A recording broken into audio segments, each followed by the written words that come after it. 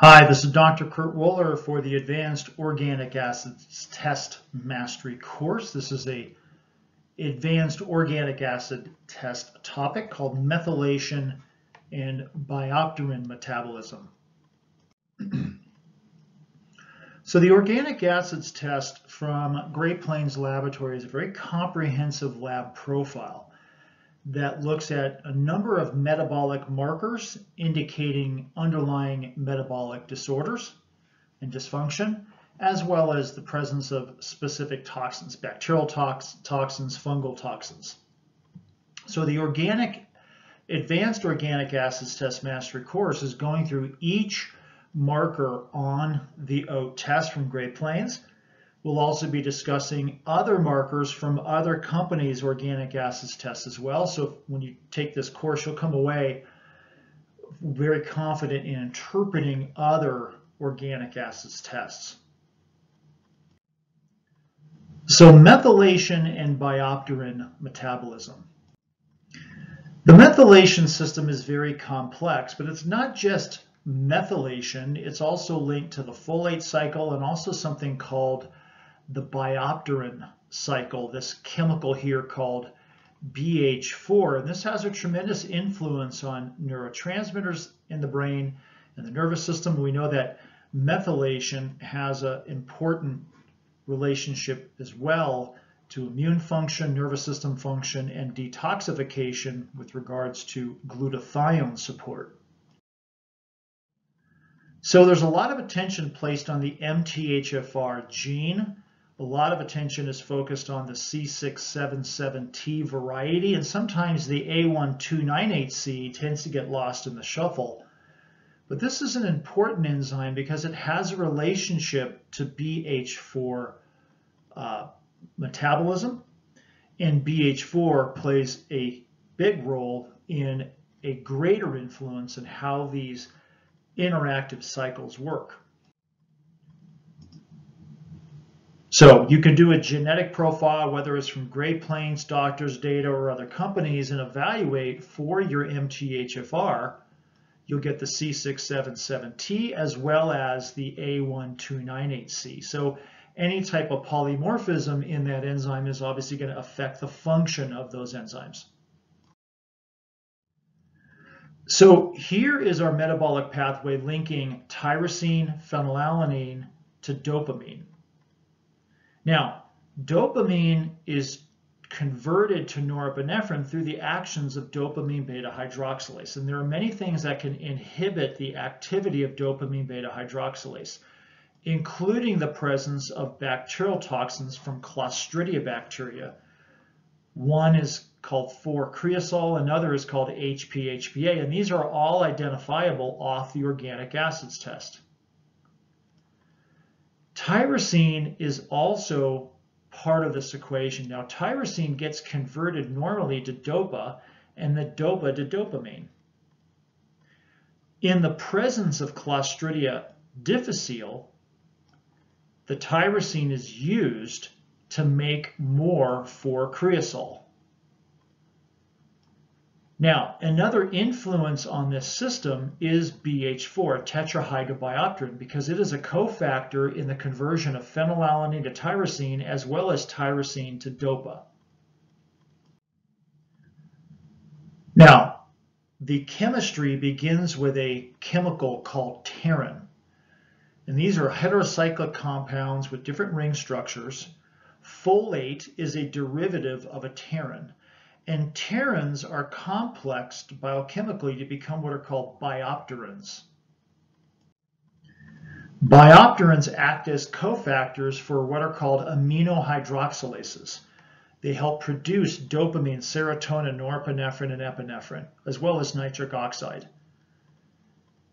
And BH4 tetrahydrobiopterin and BH2 dihydrobiopterin are the two principal biopterins found in the body.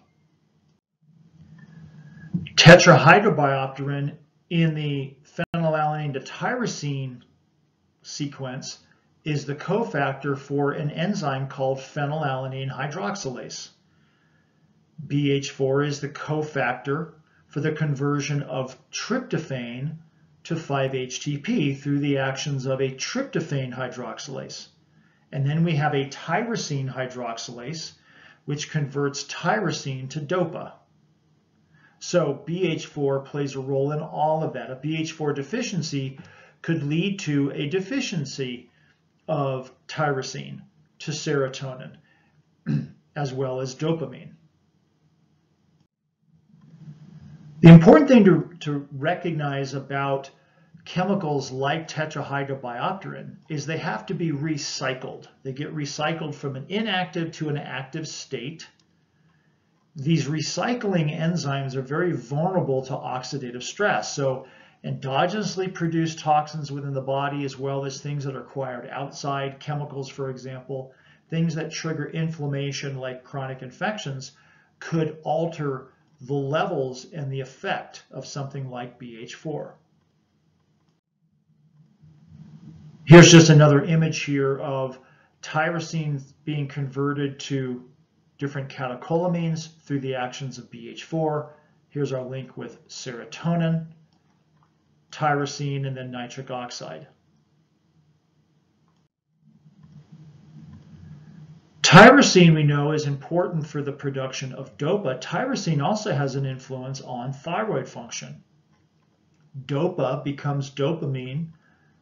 Tryptophan to 5-HTP becomes serotonin. And there's a greater role here, as I mentioned, on nitric oxide, as well as functions of cell membrane activity in the brain and nervous system. Now, a condition called phenylketonuria is where we have a blockage in our phenylalanine hydroxylase. So here's an interesting, if we just focus right here, here's our BH4. It gets converted to BH2, okay, as it acts as a cofactor for the conversion of phenylalanine to tyrosine. So a precursor to L-dopa, to dopamine, a precursor to melanin, so pigment in the skin, a precursor to CoQ10, that influences mitochondrial activity, a precursor to T3, T4, so that influences thyroid activity. On the organic acids test, there's two markers, phenylactic acid and phenylpyruvic acid, which can indicate some type of blockage in our phenylalanine hydroxylase enzyme. So there is clinical suspicion for poor BH4 activity if we're seeing things like high ammonia, low thyroid function, low energy, focus problems, pale skin, okay, somebody doesn't have enough pigment, low dopamine, low norepinephrine, low serotonin. These can all be measured off the organic acid test in the neurotransmitter section. So if we see the metabolite of serotonin low, that could be because of a BH4 deficiency. If we see low levels of homovanillic or vanillmandylic acid, which are the metabolites of dopamine and norepinephrine respectively, that too could indicate poor BH4 activity. And BH4 is something that you can either get as a medication or a supplement. So abnormal metabolism of phenylalanine occurs when phenylalanine hydroxylase becomes inhibited or blocked, could be genetic, and BH4 acts as a cofactor. And we can, on the organic acids test from Great Plains, see an increase in phenylactic acid or phenylacetic acid. It's typically found in the amino acid metabolite section on the last page of the OAT. So the last page of the organic acid test are these amino acid metabolites, and so if you see increased phenylactic and pyruvic, that is a suspicion here that there is a BH4 deficiency or something blocking that phenylalanine hydroxylase enzyme. And elevated levels of phenylalanine in a condition called phenylketonuria can be serious. In fact, it can lead in really, really high levels to mental retardation, seizures, tremors, microcephaly, for example. We also can get pigmentation problems. We know that we can get poor pigmentation, very pale skin. There's a musty odor to urine. So if we block the enzyme, we don't get reactivity of supporting melanin, supporting catecholamines, even supporting mitochondrial activity. In fact, one of the things that happens with the phenylalanine metabolism is a byproduct chemically that supports the mitochondria. So we can support acetyl coenzyme A as an entry point into the Krebs cycle, as well as fumarate, which is part of the Krebs cycle. So a phenylalanine hydroxylase deficiency or a deficiency of BH4 could affect and lead to Krebs cycle defects leading to mitochondrial dysfunction. So the organic acid test, again, has markers that help to indicate potential problems in this biochemical system. Another interesting chemical found on the amino acid metabolite section on the last page of the OAT is mandelic acid. Mandelic can actually be high for the same reasons that phenolactic and phenylpyruvic can be high. However, if you expand your horizons, one of the things that can also lead to increases of mandelic is styrene exposure. And styrene is found in plastic manufacturing. It's found in car exhaust fumes. We can also see styrofoam exposure can lead to a styrene elevation on a Great Plains test called the GPL tox profile, which is looking at environmental chemicals. So the organic acid test then allows us to expand our horizons and see how it can link up to other types of testing. 4-hydroxyphenolactic is another chemical sometimes seen on the organic acid test on the amino acid metabolite that has a link to tyrosine metabolism. It's called tyrosinemia. Now, there are genetic reasons for tyrosinemias, and there's different types. There's type 1, 2, and 3. Type 1, for example, is the most severe. It can lead to mental developmental problems, neurological issues, seizures, intellectual disabilities. Again, these are probably more linked to inborn errors of metabolism in children, but there can be subtle defects that occur in adults as well. And we already know about some of the problems in not converting enough to tyrosine, but too much tyrosine can have its own issues as well, because too much tyrosine then leads into potentially too much dopamine. So as you increase dopamine, you can increase DOPA, which increases dopamine, which will increase the homovanillic acid marker on the organic acid test. That same thing can happen as if you block the dopamine beta hydroxylase through the actions of inhibiting chemicals produced by Clostridia bacteria. Now, too much dopamine, as mentioned previously, is neurotoxic at high levels because dopamine breaks down into a chemical called dopamine-O-quinone. And dopamine-O-quinone will damage nerve cells in the brain and nervous system. So there can be many reasons for increased dopamine now. So we can have increased tyrosine metabolism. Again, problems that affect the dopamine beta hydroxylase. Copper deficiency can lead to that, vitamin C. So one of the things to ask is when you see an organic acid test, when the homovanillic acid marker is elevated by itself in the presence of normal Clostridia, is what else could be causing that to be high? And there are many things. Mutations in the enzyme, deficiencies of certain nutrients, etc. So all of this and much more is discussed in depth in the Advanced OAT Mastery Course. Now, I'm Dr. Kerr Waller. I've been an integrative and functional medicine physician for over 2 decades.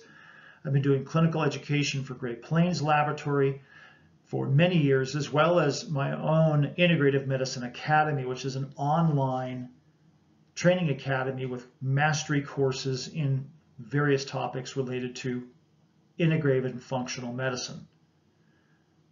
I've been working with patients in the autism community now for over 2 decades. I work with patients with autoimmune disease, gastrointestinal, and other neurological disorders. One of the running themes of all of our mastery courses, including this Advanced OAT Mastery Course, is think critically, think clinically, and that's how to apply the information that the test is providing to the clinical presentation of your patient.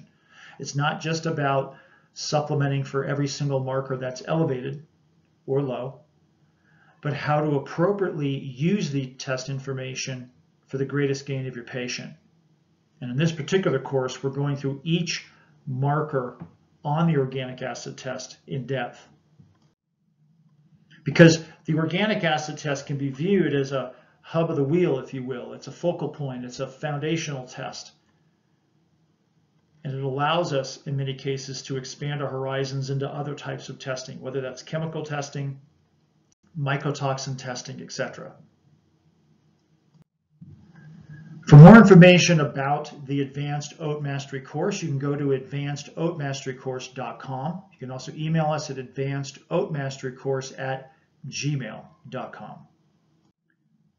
You also have access to this complimentary book on advanced organic acid testing called Understanding the Power of the Organic Acids Test Marker by Marker by texting on your cell phone to OAT. You can text the word OAT, O-A-T, to 66866. You'll get a link to download this book. Again, I'm Dr. Kerr Waller for the Advanced OAT Mastery Course. Thank you.